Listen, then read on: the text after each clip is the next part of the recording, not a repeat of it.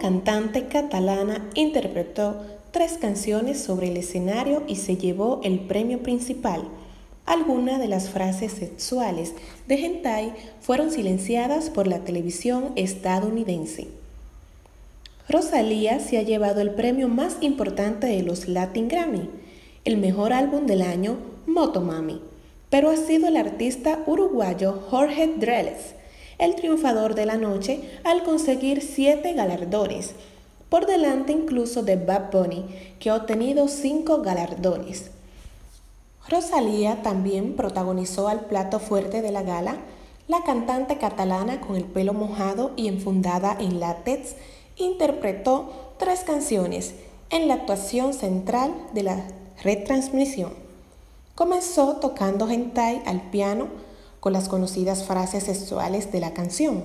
Sin embargo, terminó como chingar, no pasaron la censura de la televisión estadounidense y fueron silenciadas en directo con un pitido.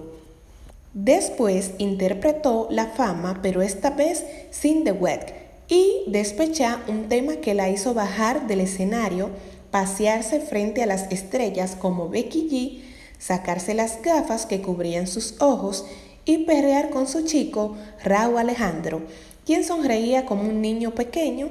De nuevo, el pitido de la censura sonó en 2 ocasiones. Posteriormente, en la zona de prensa, Rosalía habló sobre ello.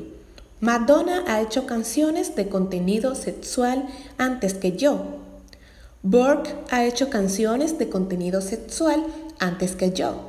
Linkin lo ha hecho antes que yo y por eso pensaba que no tenía por qué ser polémico, dijo la cantante española.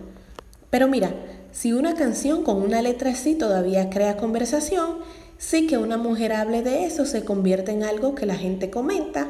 Para mí, eso demuestra que se tienen que seguir haciendo más canciones así, explicó, generando la ovación de los medios acreditados. Tras una extensa velada, la Academia entregó el más prestigioso de sus premios, Mejor Álbum del Año, que recayó en Motomami. Es que no lo puedo creer. Muchas gracias, muchas gracias, dijo Rosalía.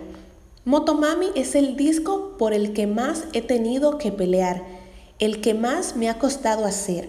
Aún así, tiré para adelante y me ha dado muchas alegrías.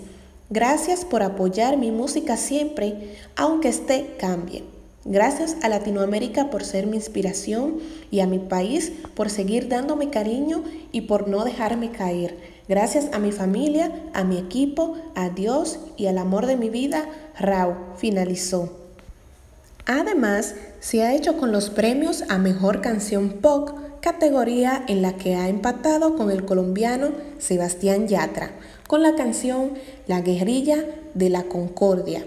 El mejor álbum del cantautor por Tinta y Tiempo, el del mejor canción alternativa por El Día que Estrenaste el Mundo, el premio a la mejor mezcla y mejor arreglo por El Plan Maestro y el de mejor canción en lengua portuguesa por Vento Sardo.